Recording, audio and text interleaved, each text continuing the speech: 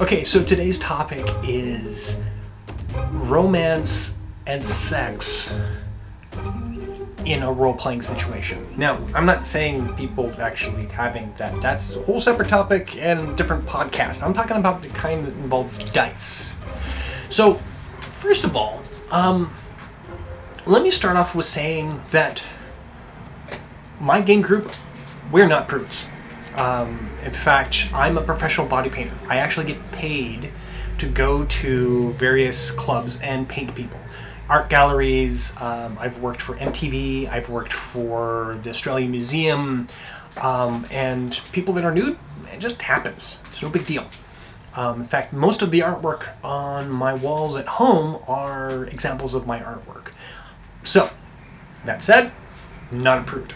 And the other members of our group, also not prudes.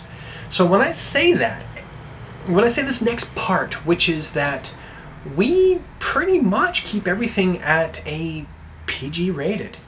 Other than the violence,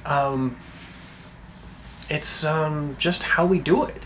Now we do have, in our main group, we do have one character who is known for unzipping her sweater just a little bit when it comes to distracting a guard. But first of all, one, it fits her character. Two, it never gets into detail. We will do a vignette of saying, well, she sneaks off with someone, but it never goes into detail. It just would make others feel uncomfortable. In fact, one of the things to consider is that when you're in a game group, you have to consider, one, setting the appropriate expectations. And we've already set that. We basically said, look, my daughter is one of the players. So even though she's 18, it's a whole bag of awkward if I was to all of a sudden start talking about some sort of sexual situation in front of her. That's just creepy. So we don't. The other thing is that I get paid as a professional body painter. I'm really good at reading people. And in a group of 8 people, I'm not going to say that I am smart enough to determine what would offend any of those people. Now, I know a few people, if you're like, oh, freedom of speech, blah, blah, blah, blah, blah. Okay. But here's the thing. I'm not a political rally. I'm not at a free speech conference. I'm with my friends. And so not offending them in my living room is considered being a good host.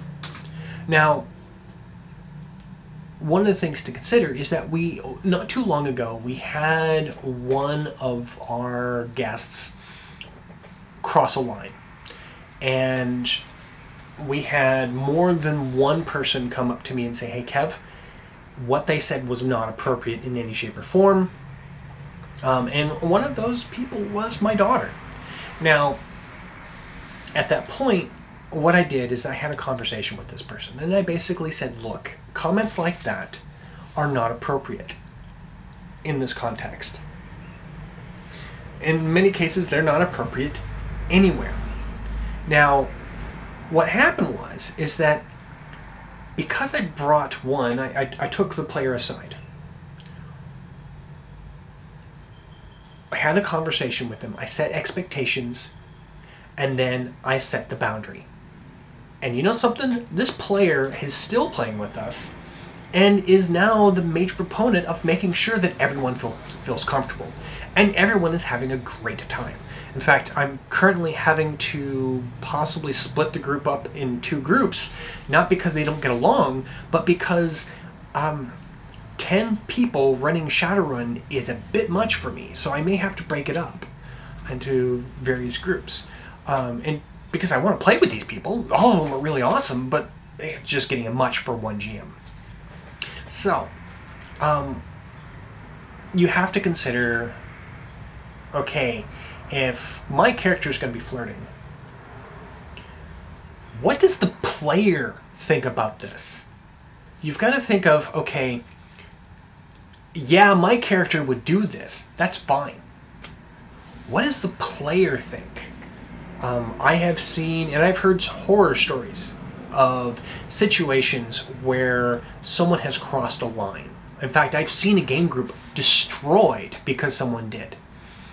Because someone made a comment in front of about someone's character, and that person was currently going through a bad breakup with someone across the table, and it resulted in lots of jealousy and a lot of issues outside of game.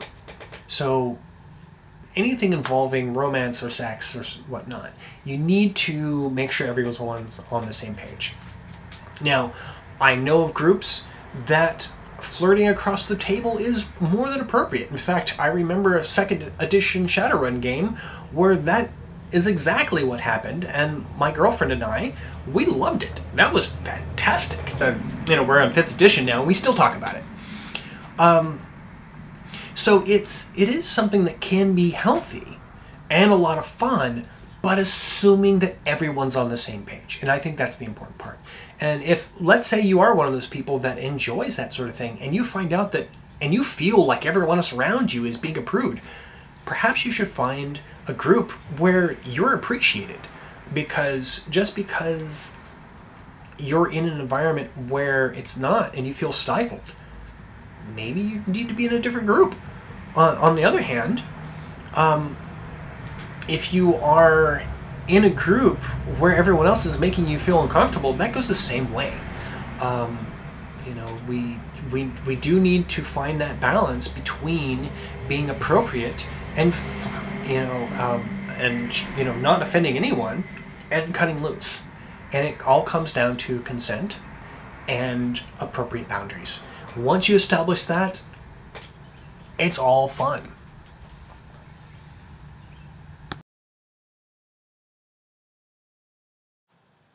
Okay, so no Ask a GM today, mainly because, well, the first part was pretty long and intense, so we're just going to go straight to shoutouts. So we'll start off with, once again, Steamrollers Podcast.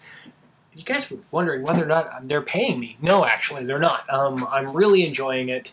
And they are going to be using Roll versus Roll, so it is a kind of a mutual thing that we're doing. Definitely worth listening to. Start from episode 1. You'll get to see why it's a little bit different from most actual plays. I also want to thanks for being active, DM Dan Fielding. Dude, you always have great things to say, so I highly recommend following him.